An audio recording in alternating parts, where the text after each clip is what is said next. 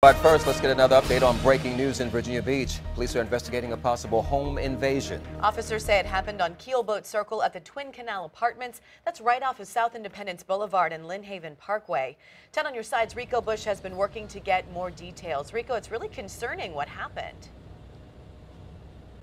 Yeah, that's right, and we are waiting to hear back from police to get more information from them about this possible home invasion. We spoke with a family member of the victims who live inside that home, and he tells me that he doesn't believe that the suspect actually forced himself into the house. He believes that that suspect had a key to get inside the home. Let's show you some video of the investigation. That family member tells me that once the suspect entered the home, he had on a mask and then attacked both his cousin and his aunt. He says that that suspect stabbed his cousin in the leg and punched his aunt in the face, then demanded money, credit cards, and some other personal items. Now, he tells me that his aunt is an elderly woman.